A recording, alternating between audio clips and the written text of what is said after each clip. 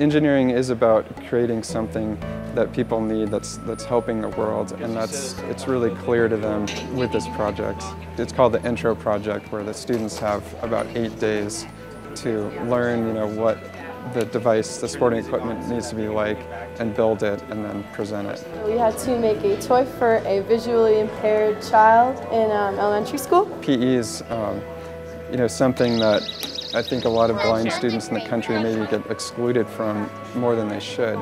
And as engineers, we're trying to develop solutions that help people, and this was just a really great fit. We made a multi-purpose tetherball type thing. We put bells inside ping pong balls, and then we put them inside a rhino skin dodgeball, and then we put it inside a volleyball, and then we had a tether to it. This class is a good example of more like what engineering is really like. It's building prototypes and testing them.